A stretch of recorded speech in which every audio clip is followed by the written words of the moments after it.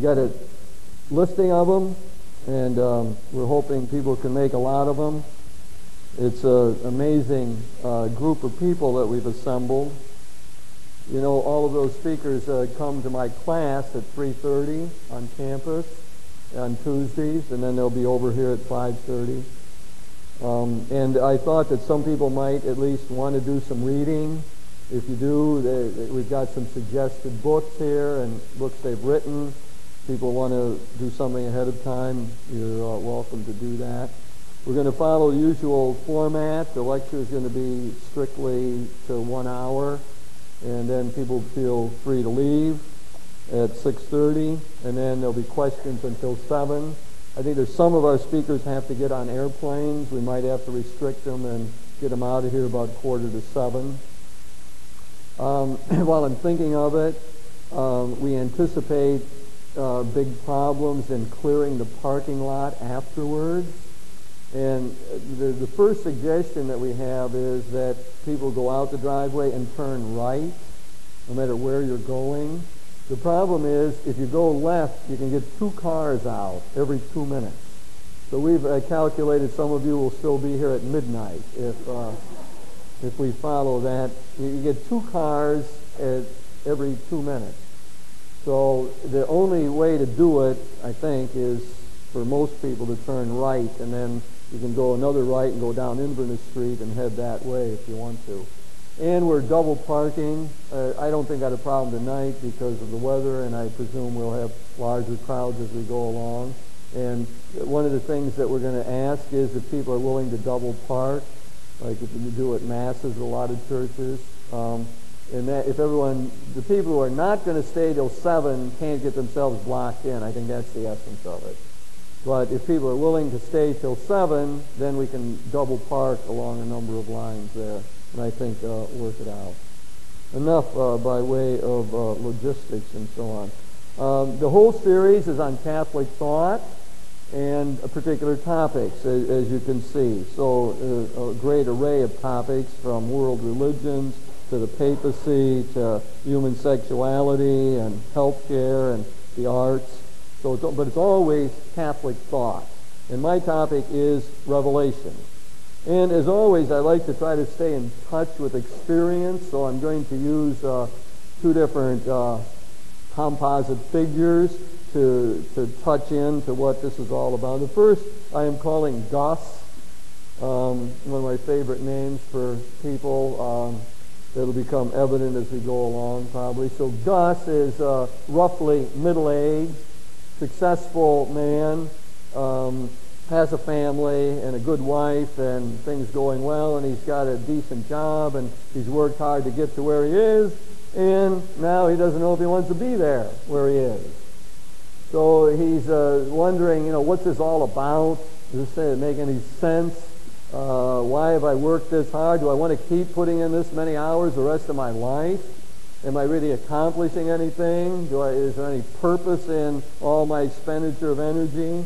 Do my kids really appreciate what I've tried to do for them?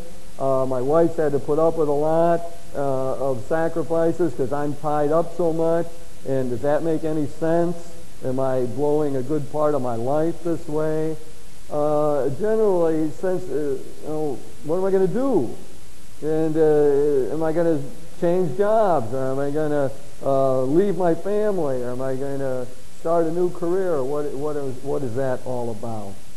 So Gus, I see, involved in a secularized version of the question of Revelation. That is, fundamentally, does life make any sense? Does it have a purpose? Is it a tale told by an idiot, or does it indeed have some purpose and meaning to it?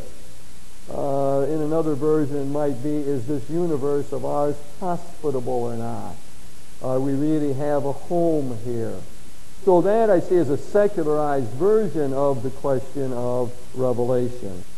Then we have another person, a woman, a collegian named of Monica, who also is dealing with question in an implicit way. She's Catholic and up in a Catholic family and goes to church regularly and like faith and so on. And she has a circle of friends, people who are largely into fundamental. They understand the Bible very literally. Everybody in the group has had a conversion experience. All of them talk about the gifts that they've received. They all read the Bible regularly. And they are trying to get Monica to come and be part of their group. They want to all the time, well, why do you go to Catholic church? And they don't even the Bible there. And we know you're Catholic. Are you really Christian or not? And Monica is under a lot of pressure from her friends to leave the Catholic community and join this fundamentalist group of Christians. So I suggest that Monica as well is involved in this Christian revelation. It's an explicitly religious question for her. Is there a word for it? Is there a divine message or not? And where can you find that message? Is there any clear guidance for her life? One of the things that bugs Monica is that she has a lot of questions, a lot of doubts. She's trying to figure out her career, doesn't always know what she's supposed to do or what's the right thing to do. And all these other people, this peer group of friends, they all got it clear. Jesus tells them what to do, and they know exactly how to live their life. And that becomes rather seductive for Monica. She keeps thinking, I might be missing something here in my life, something not right with me, and I need, maybe I got to look into what do these other young women have in my group of friends that I don't have. Again, I see it as an explicitly religious version of this question of revelation. Now, I think that when we begin to examine the question of revelation, it's not just contemporary people like that. They are the product of criticisms in the 19th and 20th century. So we have had a whole series of important scholarly criticisms of the whole idea of religion, of revelation, of an afterlife, and so on. And one of the ways that comes out and was epitomized is in the famous madman parable of Friedrich Nietzsche. He wrote it in the Gay Science late in the 19th century. I'm remembering around 1880 or so. And a lot of you know the parable of the madman, but I'll give you my own version of it, slightly paraphrased from Friedrich Nietzsche, the philosopher, of an important person in the criticism of the 19th century. Goes to the parable of the madman comes to the marketplace, and he cries out incessantly, "Where is God? I seek God." And the people in the marketplace, who are, by the way, atheists and don't believe in God, make fun of the madman. And they say, well, what's the problem? Did you lose him? Or is he on a leave of absence? Or did he take off unbeknownst? And the madman says, no,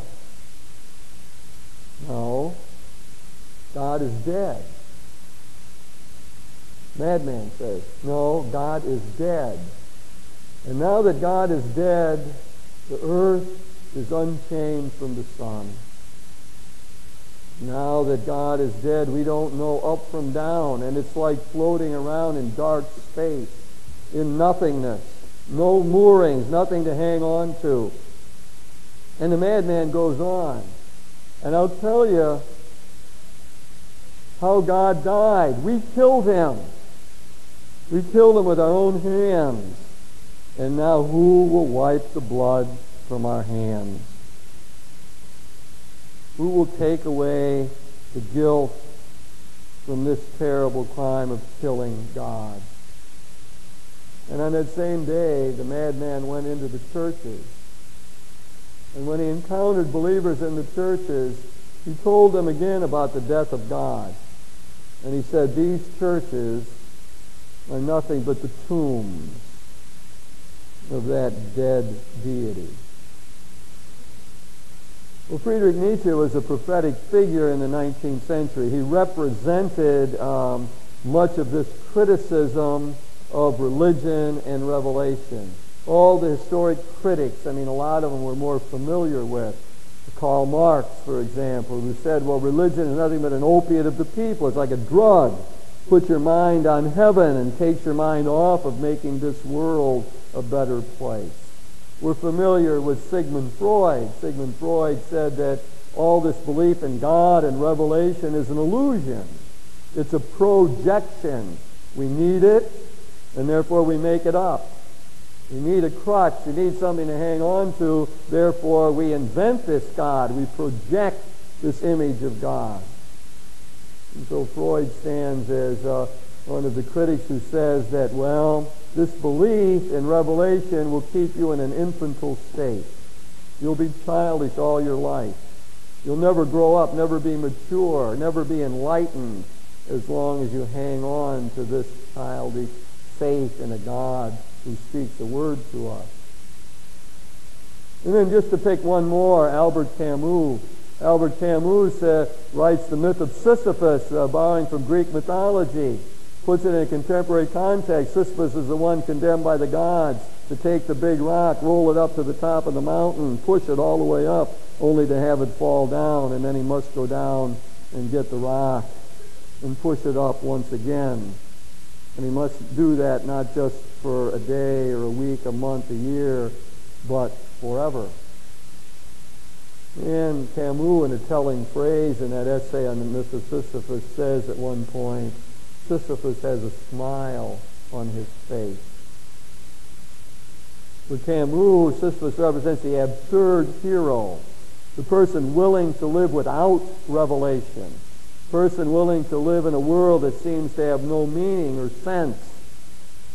So here we're getting the great critics. You see, Gus and Monica, in some way or another, are influenced by, whether they ever read these people or not, or ever heard of them, or know anything about them, somehow or another their message is in the culture in which we live. These great critics of religion of 19th and 20th century. Like John Paul Sartre said, man is a useless passion. A useless passion because we want a word from the Lord, we want to even be the Lord, we want to be God, and we cannot do it. Any theology of revelation that's worth anything at all has to be able to respond not only to Nietzsche and to Marx and Freud, but also to Gus and to Monica. It has to say something to them about real life and how to make sense out of their existence. Now, theology of revelation in Catholic style has to go back to the Scriptures. No, that's very important for us to remember. One of the things that the friends say to Monica is, well, you people don't really believe in the Bible. You Catholics really aren't into the Scriptures. You don't really take them seriously like we do. And that's a criticism that we have to take seriously. Historically, there's a grain of truth in it. Where we Catholics did not put enough emphasis on the Scriptures. So any full answer that Monica needs to mount is going to have to come back to what the Second Vatican Council said and our renewed emphasis on the importance of the Scriptures. And if we're going to do a theology of revelation, it's got to be rooted right there in the Bible itself. All Catholic theology has to grow out of that as a reflection on the Scriptures, that the Scriptures remain normative for us. I still remember Hans Kung when he lectured here years ago, and afterwards he was over at my house, and there were a group of students, fundamentalists, who had rented his lecture, and they drove away from the lecture, and they came back and told me that the Spirit had convicted them to challenge this Hans Kung, and so I went in the house and I told Hans, I said, well, these group of students out here want to challenge you. I said, I can get rid of them if you want and talk to them. He said, no, I want to talk to them. I want to talk. It goes out and he says, we have been convicted by the Spirit to tell you that you are not serious enough about the Scriptures. And he said, the Scriptures are the norm of every norm. The Scriptures are the lifeblood of the Christian community. The Scriptures are absolutely essential. That's where we draw the truth and the wisdom of the gospel. It's got to have the Scriptures. They asked him another question. He responded in the same way. And then I guess the Spirit moved them to leave. quietly at that point? Well, it was his sort of overreaction, point of saying, no, that's in the Catholic community. We've got to keep that in mind. Importance of the Scriptures. So when we talk about theology of revelation, I'll go right back there to the Bible. And I want to do it, could start, talk all about what it says in the Hebrew Scriptures and so on, all through the Gospels and everything. But I want to choose the two greatest theologians we find in the New Testament to get a fix on this and different outlooks on on Revelation. First, the Apostle Paul. So we all got some sense of Paul. We know a lot about him. He was a Jew, Roman citizen, a Pharisee, serious about the law, contemporary of Jesus, probably right about the same age and so on, and didn't know Jesus. And he's so serious about his religion that he sees these Christians, the followers of Jesus, being heretics, Jewish heretics. And so he said, we got to shape that up. We can't allow this heresy. And so he begins to persecute the Christians. And we read that he's there when the first martyr, Stephen, is stoned to death. Paul's there holding the coats, condoning this whole violent action against the Christians. So we got Paul. He's decisive, he's strong, he's impetuous, and he's going to save the faith. And then one day on the road to Damascus, something happened. You get different portrayals of that experience in the Scriptures. One way is thinking as the risen Christ appeared to him, Saul, Saul, why are you persecuting me? Persecuting me? Persecuting the Lord. And it was like scales dropped from Paul's eyes. It's like he saw it suddenly, blindingly, clearly. He had been totally wrong, totally off base. Jesus had been raised to life, and his followers were on the right path, not the wrong. They weren't heretics. They were following the truth. They knew the right direction, and there's Paul just changed like that. Suddenly converted, turned around, doing a 180. And now he becomes as passionate about spreading the gospel as before. He becomes a great apostle to the Gentiles. And he goes out and he says, I'm going to preach Christ and Him crucified. I don't care if it's foolishness, seen as foolishness or folly. He's going to preach Christ crucified no matter what. And Paul is adamant in this. It's not like Paul a month later says, I better rethink this. I mean, maybe I didn't get this right. You can't imagine. Paul, and he got it right. It is striking conversion, so powerful, so clear to him. And he's carried. That was a revelatory moment for Paul.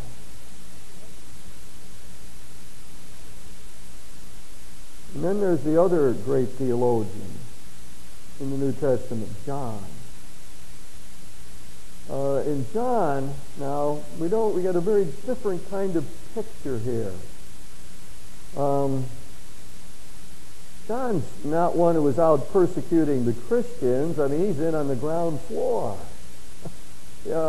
He's writing about the experience of the beloved disciple, the one that's close to Jesus from the beginning, the one who founded a community, the one who was on track from the word go from the time he was called, the beloved disciple. We don't know his name, but the beloved disciple understood the message of Jesus. You know, that great story in John's Gospel about Peter and John.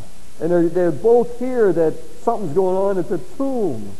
And so John, being the swifter, runs ahead of Peter, gets to the tomb, but he lets Peter go in first. And Peter goes in, but Peter doesn't get it. But the beloved disciple, having shown proper respect to Peter, head of the community, one to represent the authority, then goes in, guided by the Spirit. He understands it. He gets it. Now, a lot of that experience of the beloved disciple, this community of John, arises. And sooner or later, they're going to write this all down. And now we got a different tone. Not once for all sharp experience. Now it's couldn't get it all at once. Jesus in that gospel says, better that I go. You can't understand everything I got to say. You got to think about this. You got to reflect on it. It's going to take time. I'm going to send the Paraclete. I'll send the Spirit to you. And the Paraclete will instruct you in all that I've been trying to tell you. It's the Paraclete that will stay present in the community and help the community understand what Jesus is all about. Now we get an ongoing process. Now we got a developmental scene. Now we got the Spirit at work in the community. Not once for all, not sharp and decisive, but now pondering. What does this mean? What does this mean that he fed all those people? What's the meaning of the death and resurrection of the Lord? And what does it mean for our lives? Well, two great theologians right there in the scriptural time talking about Revelation in a very different kind of way. One of the things it tells us right away is there's pluralism. I want Monica to hear that. I want Monica to hear that. She has to hear it to bolster her confidence. Her friends are more like Paul. They all point to some sharp conversion experience. Boom, it turned around. No turning back, that's it. But Monica has to know there's a Gospel of John, that there's a beloved disciple, that there's a process, that it's gradual, that there's various ways of hearing the word of the Lord. Various ways, not one way. Not always speaking in tongues, not just sharp conversion experience. For some, much more gradual process. Some just drinking in the Spirit, letting the living water flow in one's heart, trying to see what the living Master is all about. Monica has to see that as validation of her own life, so that she gets confidence that her method, her way of following the Lord, has validity in the Scriptures and is a legitimate way of trying to come closer to Christ.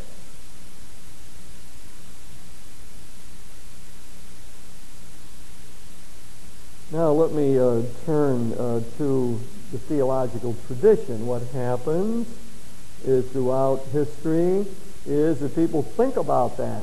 They think about the stories. They think about what they mean for everyday life. And in our long Catholic heritage through 2 millennia, we have great figures. Oh, we could begin with Origen, the start of the first great systematic theologian, the one who incorporated Greek thought into Christian understanding, one of the most influential theologians who ever lived. We could do Origen. But I'm going to concentrate on 2 others, the most familiar, and I think in many ways for us in the West at least, the most important, and that's Augustine and Aquinas. And again, I want to do a little contrast here, and not for historical purposes, but to see what they have to say to Gus and to Monica, and how they might help us to respond to Marx and Freud and Nietzsche and the great critics. So, we've got Augustine in mind. We're back beginning in the 5th century. Augustine died in 430. Augustine had a Christian mother, Monica, and a pagan father. And he was not baptized when he was young. And his parents wanted him to be educated. He was obviously very bright, sent him off to various schools. Didn't really get along too well with his mother, Monica. Monica wanted him to live on a straight and narrow, and he tended to stray. Got mixed up with the Manichaeans, found a mistress who, we must say, was faithful to her, to his mistress, for 15 years, till his mother broke up the relationship. So we got Augustine searching Manichaeanism, other religious traditions, not satisfied, with the restless heart, as he says in Confessions, searching out, what's it all about? Where am I supposed to be? What am I supposed to do with my life? How do I get along with my mother? What do I do with that heritage of hers? Encounters St. Ambrose in Milan. He ended up teaching in Milan. Encounters St. Ambrose and Christian teaching, and begins to make sense to him. And he has this, again, Pauline, striking conversion experience. He had a son by this mistress, so he got responsibilities and all of that. And he was reading the scriptures, reading Paul, not in debauchery, not in wickedness, not in a strange way, destructive way of living, but in the power of the Spirit. And here again, we got these striking. Suddenly, it's like a peaceful light took him over. And now he begins to see things in a different way. Beginning of another striking conversion for Augustine. And so eventually he becomes baptized and becomes by acclamation ordained a priest and becomes a bishop, becomes the father of all of Western theology, the most influential theologian in the history of the church. And takes on all of these foes with the same sort of zeal like Paul, like no zeal like the converts. Oh, he turned it around. He saw it clearly. And so anybody who's deviating from the proper message, he's going to take them on. Donatists, Pelagians, you name it, whoever it was, he's going to try to strike out at them. Augustine, very attuned to the interior. He's the father of Western thought in many ways. Confessions is the first autobiography in the Western world. An inspection, a looking within. He had tremendous capacity to understand his heart, his psyche. You know, the famous passage where he analyzes why he stole pears as a young man. Why would he steal pears when he wasn't even hungry? There was a great depth. He understood the heart like few people ever had. So, out of all of that, he developed his own theory of revelation, and it's very much inner light. God is truth, but God's within us. He says God's closer than we are to ourselves. You want to look from the Lord, you look in. Search your heart. Get quiet. Reflect. Meditate. Because the Spirit's within you. The Spirit's closer to you than you are to yourself. It's like an inner light. Truth is inside of you if you just stay open to it. It will illumine the darkness. It will help you to see the error of your way. It will guide you along the right path. We get an interesting combination of Paul and John in Augustine. The once-for-all experience and yet the continual pondering of what did that all mean and how would I explain it and put it into practice. And then we've got Aquinas. Now we jump up to the 13th century. Aquinas grew up in a well-to-do family and was baptized as a child. In fact, I think it was about the age of 6 they sent him off to the monastery to Monte Cassino. His parents had a plan for him, a career path to become an abbot. And that was big time. I mean, you controlled a lot of wealth and power when you were an abbot. Abbot of Monte Cassino was one of the most powerful people around. His family had a plan for him. He's going to make it to the top. And the way they did it is get him into the monastery right away. But Aquinas wasn't comfortable with that and with that path. And he went off to study. He was brilliant intellect. And became more interested in the Dominicans. People really, at that time, were going to try to live a simple life. Poverty and preach the word, not power as the abbot. And so Aquinas goes in that direction. And he studies and learns. He studies Aristotle, studies Augustine, learns from the Islamic scholars. So a whole bunch of material comes flooding into his head, and he has this great power to put it together. The greatest synthesizer in the history of Christianity. When you take the faith and take all these other ideas and put it into a coherent whole. So he was the great teacher, taught at the University of Paris, and wrote these great summas, summaries of the faith. So out of all of that kind of experience as a professor and great summarizer, he comes up with a very different idea of revelation. His primary model now is not an interior illumination, but almost expectedly the master-student relationship. So he sees God as the master teacher. God has given us an intellect. God works through this world of ours. God has given us the power to be able to probe this world, to think it through, and to find the deity in that way. It has a strong intellectual cast to it. It is a conviction that if we look deeply enough and carefully enough, we'll discover the creator of the whole universe. God works through secondary causes. God reveals self to us through people, through the world, through nature, and all of that.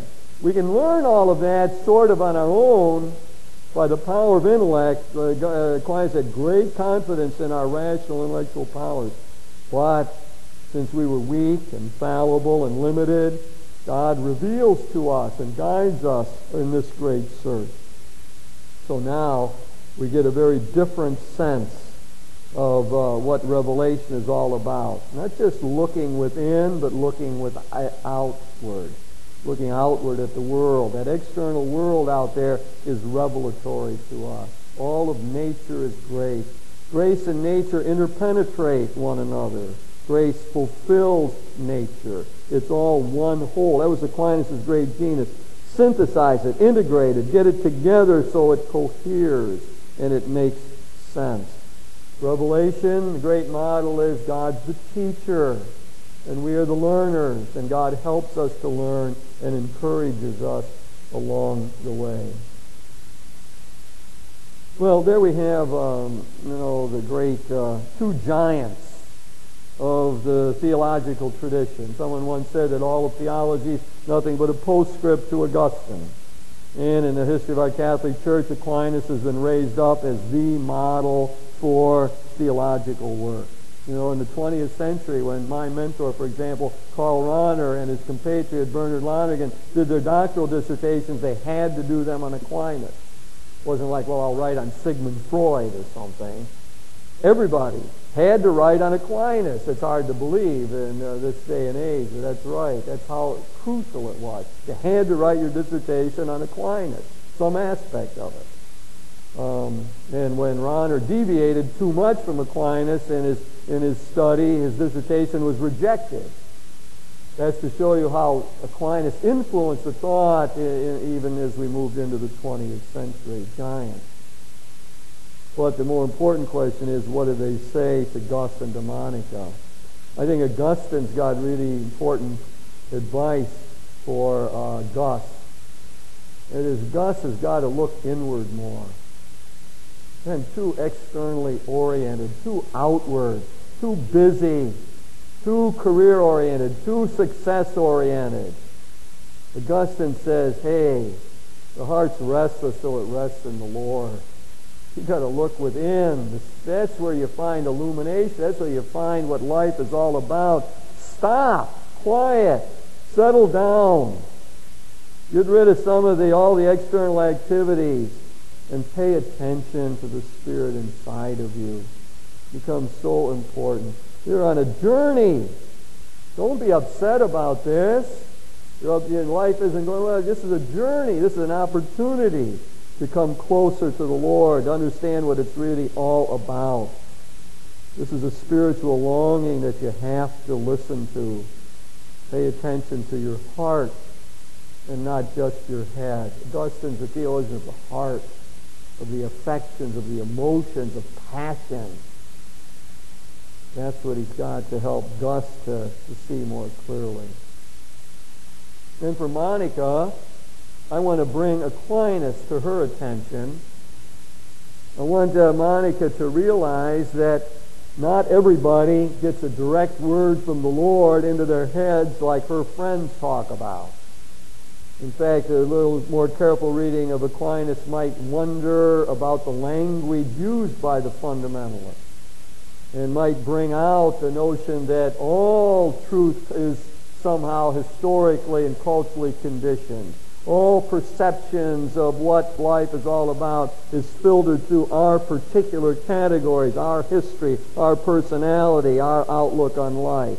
None of it is pure. Your friends might talk like it's pure and uninterpreted and straightforward, a message from Jesus, do this. But someday they may see that a more careful appraisal of that experience sees more ambiguity than at first they are ready to admit. So I want to help Monica to sort that through. in response to her friends. But I also want to validate again her own sense of how she's going to come to know the will of the Lord for herself. She's probably not going to see it written on a blackboard in the sky someday what her career path should be. She's going to learn her career path by discernment, by thinking it through, by seeing what she's interested in, by trying to gauge what she's good at, by trying to see where life leads her. So God works through secondary causes, works through the finite world. I'm going to tell Monica, you don't have to expect some divine revelation to knock you off your horse. Just pay attention. Just be true to yourself. Try to find out what is you are able to do. What are your talents? What are your interests? What can you accomplish in the world? How could you serve the common good in the best way? You don't have to be afraid, I tell Monica, of where that might take you. That's a safe path, finally, because it's a path guided by the Spirit.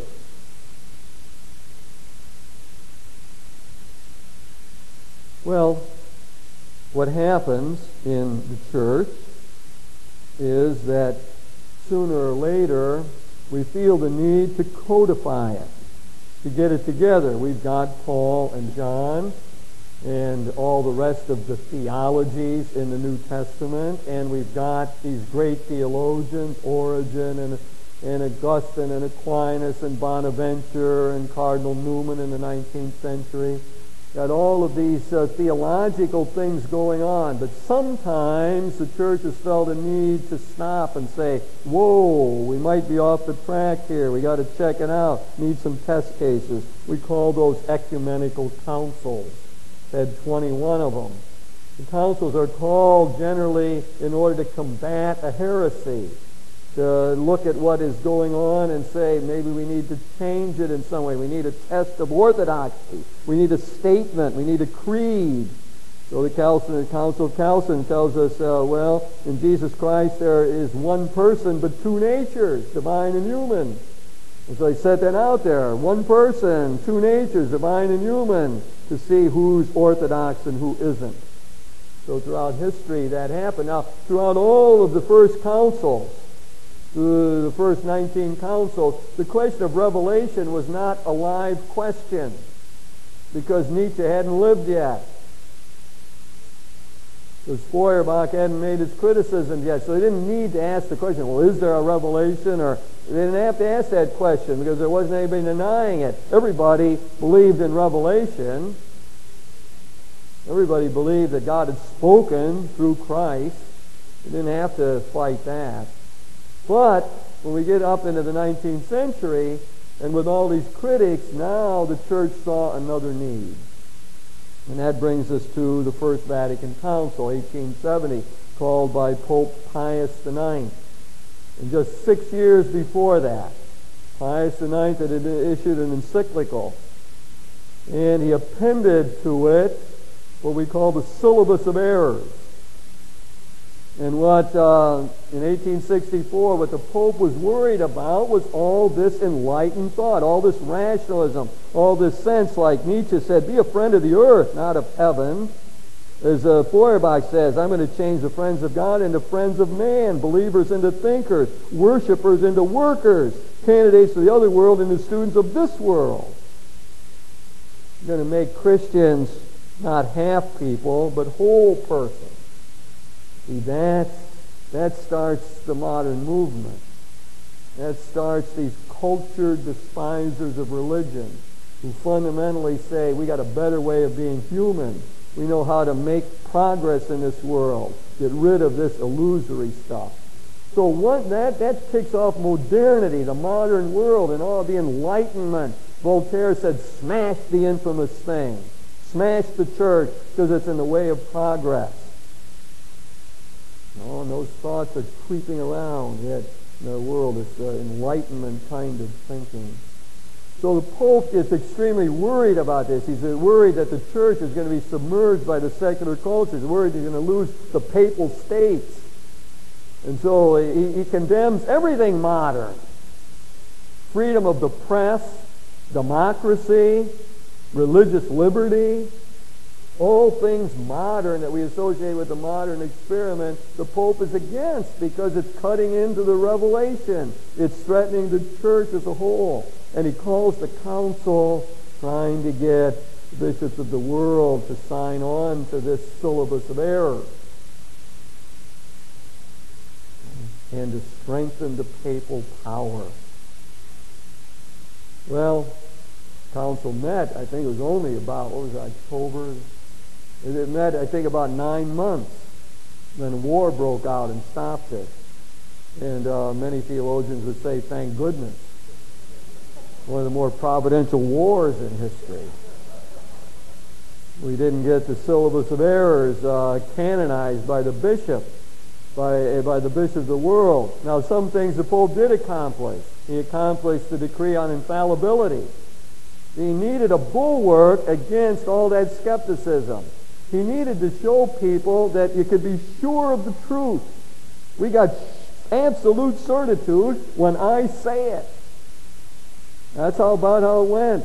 In the doctrine of infallibility, when I, as the Pope, make this statement, you can all be sure of it. That's the way around all this doubt and this skepticism that's portrayed by the enlightened and the cultured despisers of religion. So he's going to fight that, and got that through. Got through the decree on infallibility, 1870. There's a bulwark against modernism. He also passed another document that included ideas about revelation. And I think some from the perspective of our time today, some good things in that document. However, when you begin to look at it, at what the Vatican I said about revelation, certain images arise that I think took us in faulty directions. It talks in there about revelation as a deposit of faith. What does that bring? A deposit of faith. Like a collection of truths. Ever since after the time of Aquinas, you got Augustine, very internal, subjective, interior life. You got Aquinas, God's teaching us, but God's doing it. And as time went on, through lesser theologians, revelation ended up getting identified with the propositions, with the dogmas. You got manualists that we would have studied when I was in the seminary that identified revelation with the dogmas. Just like the fundamentalists today would identify the revelation with the Bible. It becomes a thing. It becomes a deposit of faith, a collection of truths. When I studied in the seminary, and many priests that of similar age or even younger, that's the dominant theology. And once you begin to think of that as the dominant image of revelation, as a collection of truths, and this says it in De Filius, the document that Vatican I produced, now the great thing is to guard it. Church's job is to guard it. Fight off the enemies. That was Pius IX.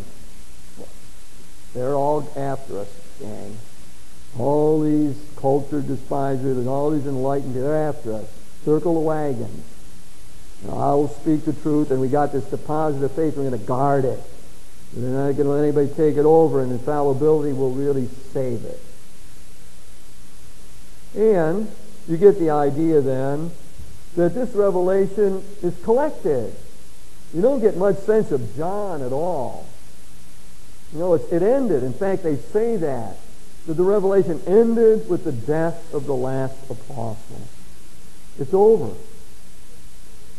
One of the great Enlightenment figures put it, Rousseau, I think it was. Rousseau said, well, if God wanted to speak to me, then why did he speak to Moses? How about a more direct message? And that's the Enlightenment idea. As soon as you say it's all over, say, well, what's in it for me then? Where's the message for me? So this deposit of faith, this collection of truth, is seen as in a static way. It's seen as got to be guarded. and it's complete, done, finished.